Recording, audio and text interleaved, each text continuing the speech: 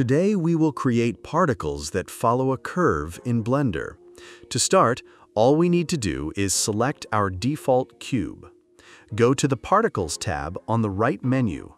Click the plus symbol and then change Lifetime to 500. Next, go to Field Weights and set Gravity to 0. Now simply press Shift+A and select Isosphere. Move it a little so you can see it. Then go to Material, click New, and set to Emission. Set Emission Strength to 2. Next, go to the Shading workspace at the top. Press Shift+A and search for Object Info. Connect Location to Color. Then go back to the Layout workspace and apply this object to the particle system. Go to Render, click Render As, and change it to Object. Set Instance Object to Isosphere. Now it starts emitting particles.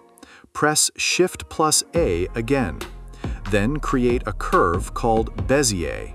Make it a bit bigger, and place the pivot point right where the cube's face begins on this side. Now all I have to do is go to this view and start extruding the shape of curve. Then I just select the curve.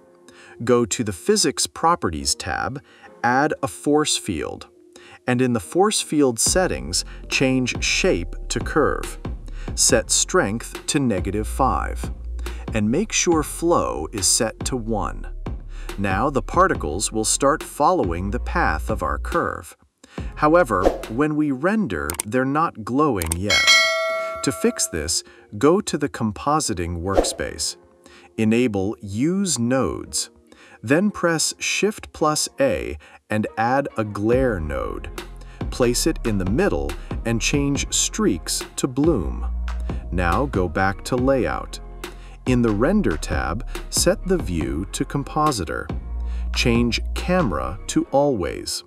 And now you can see the complete animation following the curve with the bloom effect we added. Perfect! Our particles is ready. I will upload videos step by step on Blender tips. Please subscribe and like. Thank you.